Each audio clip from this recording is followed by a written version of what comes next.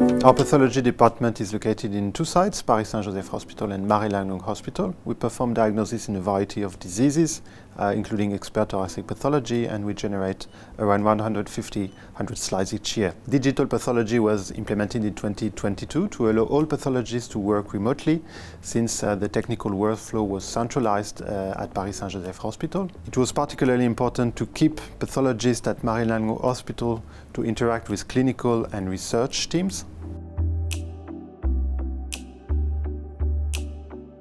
Paris Saint-Joseph Marie-Lannelongue, c'est quoi? C'est un établissement associatif situé en région parisienne. Ces deux établissements travaillent ensemble avec des équipes médicales communes. Numérisation, c'est un outil au service des médecins. La numérisation est un moyen d'avoir un meilleur niveau de diagnostic. Dans le cadre de certains partenariats à venir, de pouvoir aussi partager l'ensemble des données. Et demain, qui sait, pour des établissements qui ne disposent pas d'anapathe ou qui ont des besoins ponctuels, de pouvoir être en support auprès d'eux.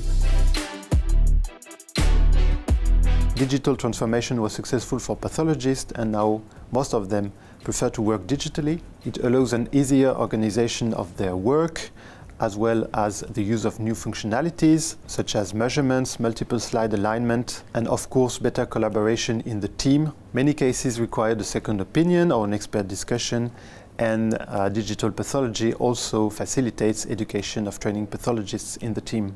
Digital pathology makes the microscopic image much more accessible and create a lot of new opportunities for partnerships. Taking pathology to the digital age also increases our collaboration with medical imaging. It allows much more efficient correlations and discussions from the patient to the microscopic scale.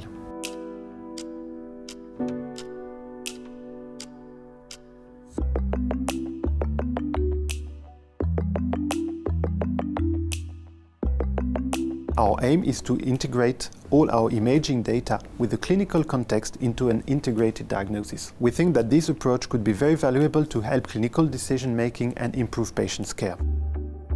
So regarding integrated diagnosis, what we foresee is the image of a puzzle. Each part of the puzzle represents one of the diagnoses that is made by pathology or radiology or biology, and with assembling this puzzle, we are able to have a personalized approach of our patient's disease.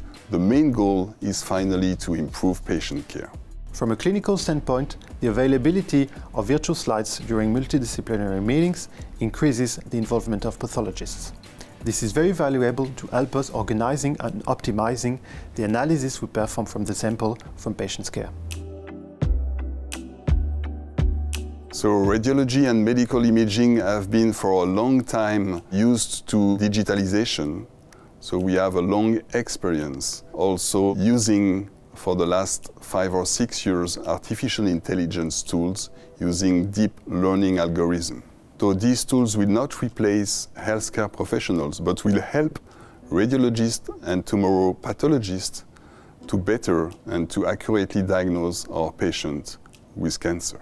Beyond workflow organization, the full potential of digital pathology relies on computational pathology and the use of artificial intelligence-based tools. First, computer-aided diagnosis, increasing reliability, precision of analysis, and shortens turnaround time for patients. Second, predictive algorithms will allow to get more information from tissue section and go well beyond what we can do at the microscope. We can also interact much more efficiently with the research team involved in diseases biology or developing new diagnostic tools. Donc cette mise en place s'inscrit non seulement dans un projet de numérisation, mais surtout dans un partenariat avec Philips. Le partenariat, il a quoi comme objectif? Déjà de faire évoluer la technologie, faire évoluer ce process, de pouvoir le fiabiliser, puis après pouvoir aussi le proposer avec Philips pour d'autres, et puis apprendre au fur et à mesure. Toute innovation nécessite des apprentissages, de la mise en œuvre, et c'est ce qu'on va faire avec Philips. Our goal is to promote new ways of profiling diseases in order to assist clinicians and patients in personalized decision-making. We are of course at the beginning of this story, and identifying the most relevant modalities and applications is an important challenge.